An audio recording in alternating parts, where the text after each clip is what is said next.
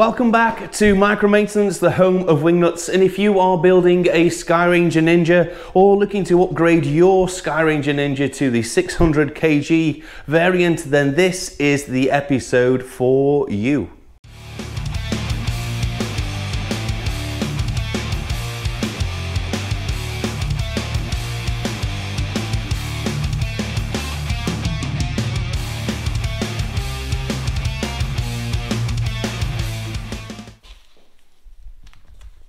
Okay, so the other day, yesterday in fact, we built one of the wings for our custom Skyranger Nynja LS.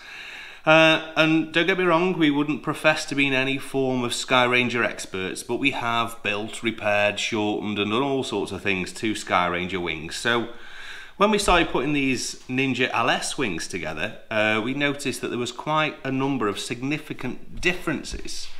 And through speaking with Paul, these differences are actually the same ones that are being implemented for the new weight category for the Microlight, so for the Skyranger specifically. So when you're looking to uprate your Skyranger Nynja to, say, hopefully a 600 kilogram, these are some of the parts that you're going to need to fit to your wing. So I thought, not only shall we go through for those guys that are building a Nynja, but also we can go through some of the differences between a normal Skyranger or Skyranger Nynja and the LS and look at the difference on those uprated parts. Anyway, the first thing we need to do before we do absolutely anything is read the manual. So I've got my manual, I've read it once, and what I'm going to do is I'm going to read it again and then I'm going to read it one more time. Okay, so with the Skyranger manuals, and this is where we become really big friends of Flylight, because I genuinely think they're a fantastic company and their after-sales service is fantastic. What I want to draw your attention to is the manual. So we have a number of manuals and I like having a hard copy of the manual, but when Flylight make any sort of alterations, they issue a new manual, and you'll find that on the Skyranger website. So if you go to Flylight, click on Skyrangers and then onto manuals, you will find the updated version. Now I'm on version 1.4H. This is the one that came with the kit, but when we noticed some of the differences and we were trying to clarify the correct way of the bolts, we went on to the Skyranger website, and they are currently, at the time of this recording, on version 1.4i. And I actually found that there were some better pictures and drawings and photographs in that manual that aren't in this manual that really did aid. So the manual is always the way forward, but bear in mind that there might be better explanations or better pictures, and so keeping a hyperlink to the Flylight website won't be a bad thing. Okay, so I've read through the manual, and what I'm happy to do at this stage is do what we always do at Micro Maintenance and do mock-up. The last thing you want to do is go straight into making permanent fixings, drilling holes, Loctiting things up. So we're purely going to go into mock-up phase. I've identified the tubes, so we have SKR 49, SKR 50.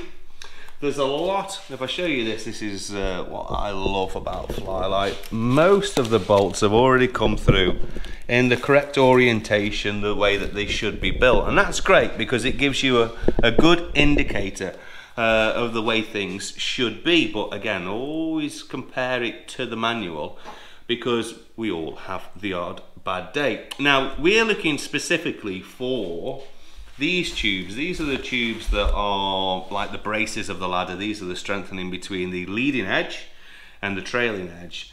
Now, they're the round ones that we got here are SKR 37. Now, they are easy identifiable. They're two tubes that look to be the same length, they look to be the same fitting. They probably are, and I'm pretty sure that they are the same tube. But we're also looking for this other one, which in some manuals was SK34, but now might be SK54. So again, very kindly Flylight have marked up the tube. And this is what threw me out when I first saw it, because it's oval, but it's meant to be oval. So don't be too concerned when you look at it and think that it's been crushed or maybe there's been a manufacturing issue. It's meant to be oval. So what I'm going to do is place these out. A few hints and tips that I will give you when you're working on wings is give yourself a really big surface area to work in. This is our bench. It's a nice working height. It's flat.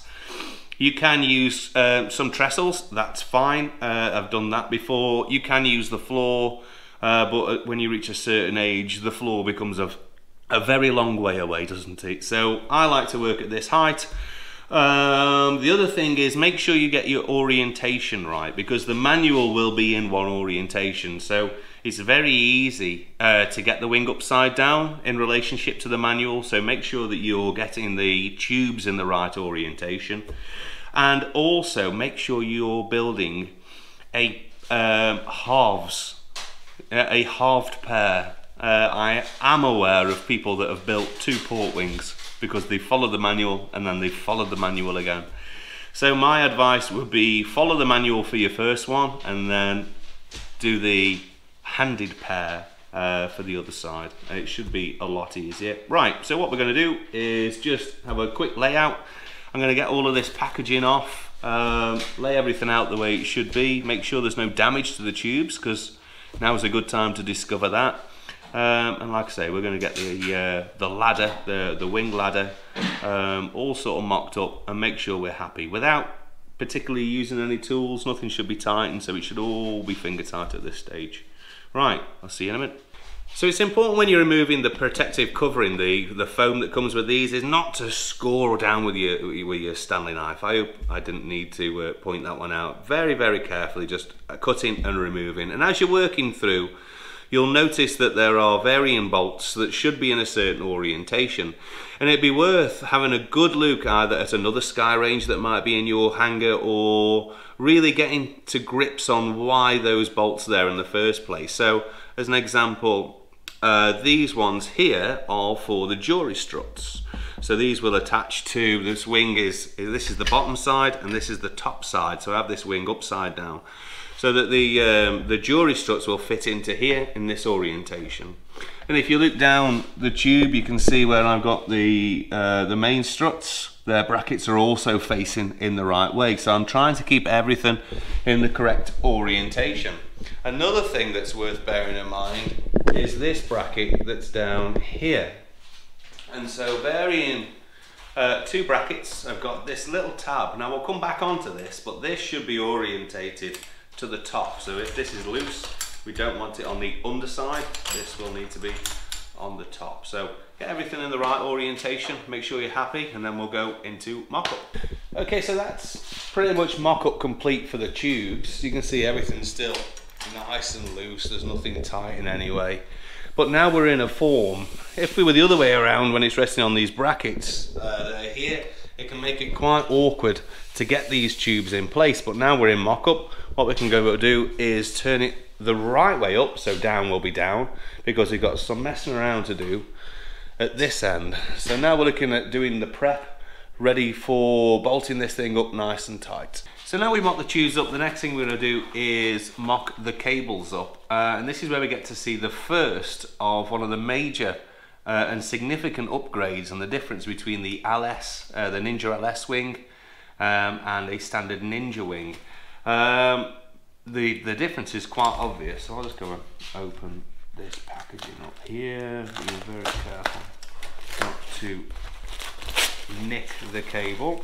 We don't want to go and cause ourselves an expensive mishap in our excitement to rig the wing.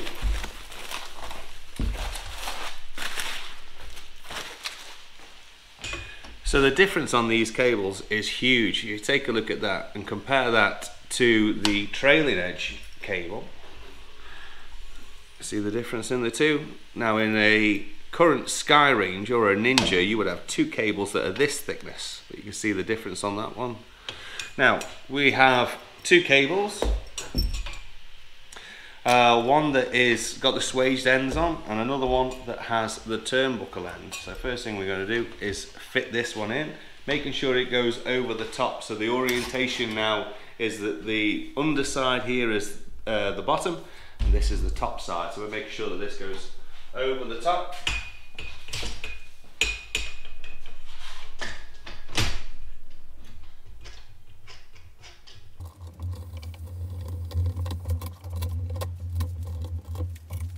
And then the other cable with the turnbuckle, slacken that right off at this time, goes on next, so that the turnbuckle cable goes over the top of the other cable.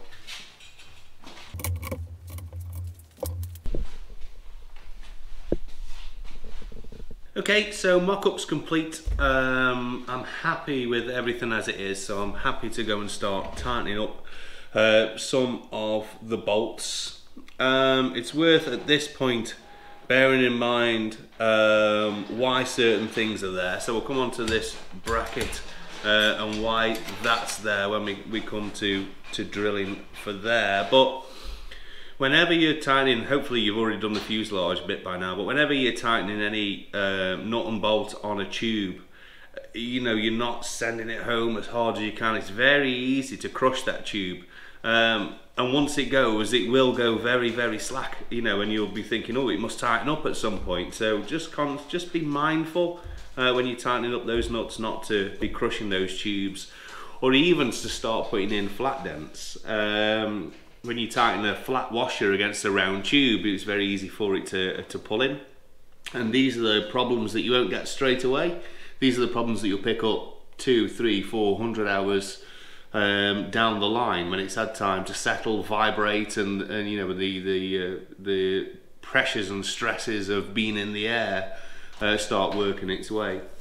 I have a number of hints that I recommend. I always Loctite, so don't forget your Loctite, and I also use a paint pen. Now this is not a crack or anti-tamper paint. This is literally just a paint pen, and so when I know that I've done that nut up and that bolt up, I'll mark it so that I know not, you know, that I know that I'm happy for to proceed. So then when I cast my eye over the wing and I don't see a paint pen, then I know to go and check to make sure that's right, and I would only mark it up once I am happy with it.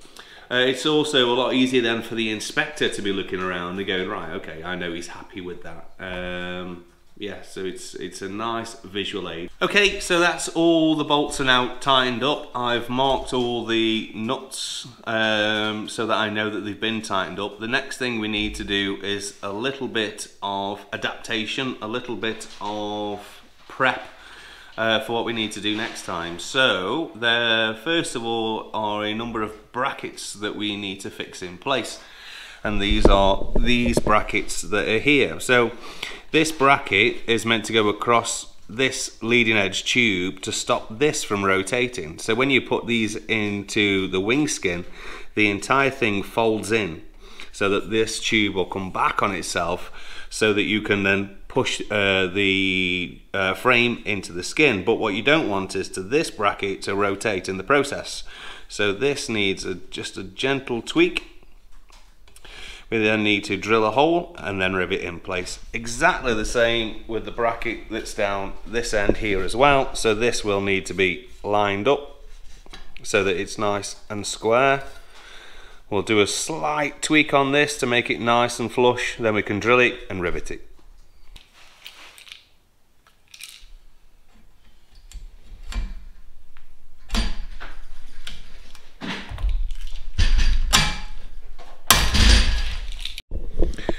Okay, so if you've been reading in the manual, one of the first things it says refers to certain saddle washers shown in figure 414.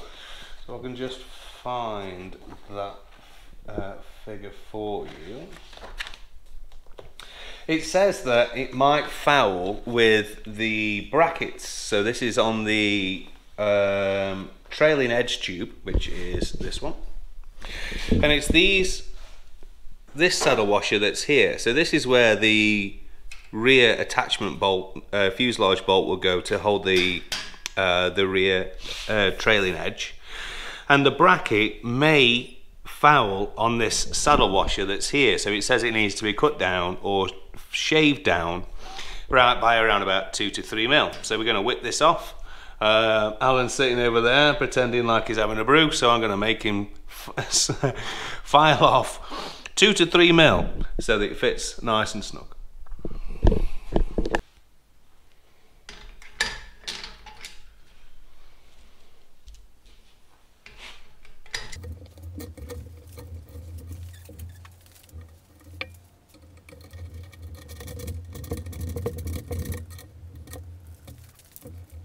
So another thing that's recommended to be altered is the threads protruding on this particular bolt that's here. So understanding on how the wing skin is going to go onto this wing frame is that obviously the tension is coming around this leading edge with the former, and so this bolt here can quite easily, and does, rest on the skin fabric that's there. So over time, with all of that rubbing that goes here, you run the risk of damaging the skin, maybe even puncturing it or cause a rip. So it recommends in the manual that you cut off, grind down a number of threads so the minimum amount is just protruding through that top end. So we've mocked this up. This was one that we didn't lock tight on the first time round so that we could get an accurate measurement of where we want it to be. If you did grind it off at this point, don't forget that that heat will melt the nylon, so make sure you change the bolt if you go for the grinding option. What we're going to do is we're going to drop this bolt out, we're going to take it into the machine shop, and we're going to pop it in the lathe and just turn it down, get rid of about two threads there. There we go, much better. So it's important when you're putting this back together again that you remember the correct orientation. And so you put the aluminium saddle washer, then a plastic washer, then the cable, another plastic washer, and this is where you can really make life hard for yourself.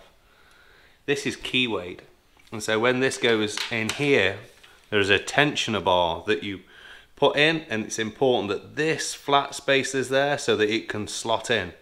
If you do it the other way, it makes life near on impossible to do it, so make sure that's that way. Bonjour! Okay, so now we've got the cables fitted both ends with the adjustments that we needed to do. What I do is take this bar now, and this is the tensioner, and you'll see there are 2 holes, and they're not all the way through, they're just on one side. With a nut and bolt on this side, that goes this end. Find the locating slot there, and this is where you'll see you need a little bit of movement in there, and this is why it's important to get that the right way, because that just slots in there. Now once that's done, we can add a little bit of tension on this turnbuckle, and we can start seeing it all taking shape. You see the main brace cable there, it's just picking up, and we're doing this because we're going to make an adjustment on this heat shrink that's here. And so if you haven't placed it already, this will be free, so you want to make sure that it covers both sides. Then we can go ahead and just heat that up to secure it in place. We also want to get some prop tape, so a nice solid thick tape just to sit under there where those cables may touch, either resting or in flight. So that's what we're going to do next, and then we'll get on with more prep. Okay, so we've turned the wing over now, so this is the underside, so this is where the underside skin is, just so we can take a look at this bracket, and this is where the more heftier wing wire cable attaches through, and straight away you can just see how chunkier it is. There's this addition of this bracket which is here, and there's changes all of the spaces to a completely, well, I say similar but completely different design. So there's an additional bracing that's gone in here, so if you're used to your normal wing, there's probably 2 of these, one that's here and one that's there with this spacer, and this is the one that would be where your front strut would attach. But you can see this is a longer bolt, a lot heftier bolt, nylon spacer that's in there, 2 washers. Now this came from Flylight configured in. I can see that it's been Loctited in. I've had a quick tweak on it to make sure that it's not loose, but also the orientation of the bolts is different. So if you try putting these in the wrong way, this nut and the threads would be touching this, so it's in a different orientation than you normally would be. This bracket itself is huge, a proper monster bracket there, you know, and you certainly compare that to the other side. Let's get my rule on here. You can see it's a much chunkier bracket, around about a 4mm bracket there. So bits, if you were looking to be upgrading your wing, it would be this bit that would need to be changed, and that chunkier cable that's there as well. So you can see there's quite a significant amount that's gone into the wing side there, all of which is very, very doable, but again, certainly worth factoring in mind when you're looking at upgrading your Nynja to go to the 600. Let's go take a look at the other side. So on this side, this one didn't come pre-made up, this one has come mocked up. Now straight away I'm asking myself questions on whether this is actually right, because in theory this one should fit there. This is the rear strut that should be attached onto that bolt there, so we need to generate a space for that. So I'm going to just have a quick consult of the manual to see how it should look.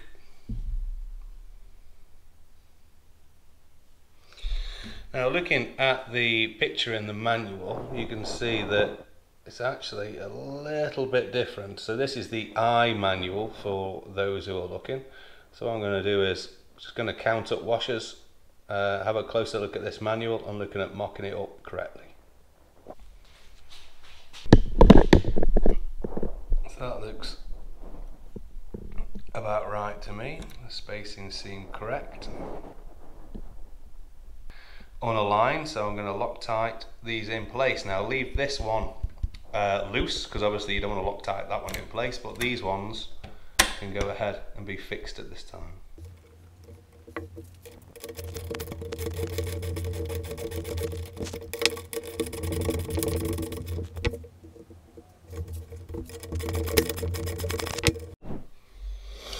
Okay, so we're all mocked up now. The only issue I had was another washer needed adding on this rear bolt. We just reached the end of the threads there, which I wasn't happy with. So looking back on the picture, it looks like I need to add another spacer on there, so it did mean taking this nut off and that nut off so that we could slide the bolt out without scratching the tube. So for the cost of 2 new nuts, get rid of those, and now we can mark these up. So the only thing we've got left to do now at this stage is to put a plastic tape as a corrosion, moisture, friction barrier across all the areas that are going to touch the skin. So we're going to do a full run down the trailing edge. We need to go on the wing side. We need to do these brackets here. We also need to go down the leading edge. So I'm just going to make sure we're happy with everything. And the first thing I'm going to do is remove these eyelets here. You see, I haven't fixed these in place at all yet, so we're just going to pop these out to make life a little bit easier for us. Okay, so now we've run the plastic tape around the leading edge, the wing tip and the trailing edge. We can go ahead and fit the eye bolts. Now the last 3 we're not going to do, so this one and this one we're going to leave for the moment in time. This is what the ailerons fit to, so we're just going to leave these in mock-up, because what we're going to do is fit the aileron to this to make sure that the cables line up perfectly with the ailerons. So we're not going to fix these, because if they need a little bit of tweaking, now would be the time to do it, because you can't get to these nuts once the wing skin is on. So we're going to leave these three, this one, that one, and the one behind me. We'll just go ahead and fit the flap ones. So don't forget your Loctite. Now don't tighten these up, don't just send them home, because you will crush the tube. What you want to be able to do is still get some element of movement on them, because you might need some small tweaking. So I use a #1 screwdriver just in there, and again tightening up just so I've still got some play in there. Yeah, you don't want to be too tight on there. So as afternoons go, it's been quite a busy one.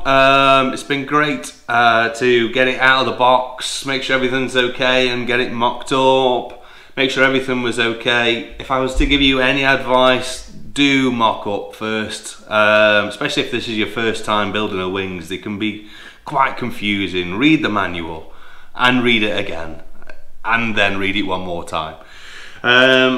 Even, you know, when you've done this a few times, you know, you can still make mistakes. So it's make sure all the washers are in the right place and everything runs, even cables are in the right orientation.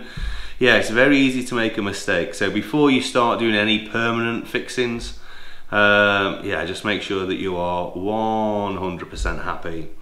I hope you enjoyed seeing the new beefier wing parts, because I was certainly massively impressed. You know, this cable here is super impressive, and the bracket on this end. So yeah, next phase for us on this wing, we're going to look at fitting the aileron and running the aileron cables and making sure that they're okay and running right. If we do need to make any alterations, now will be the time to do so. So yes, 2 halves ready for ailerons. Hopefully we can also look at getting the skin on soon, because that would be double awesome. Okay, until next time we're on the wings, see you later.